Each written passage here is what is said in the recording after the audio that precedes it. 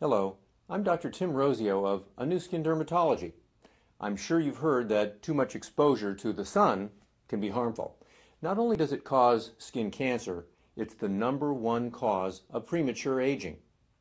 Ultraviolet rays from the sun exacerbate wrinkling and can also bring on age spots. Medical conditions such as lupus can also worsen. And if you are taking drugs such as antibiotics, antidepressants, diuretics, or retinoids, your skin is much more sensitive to the sun.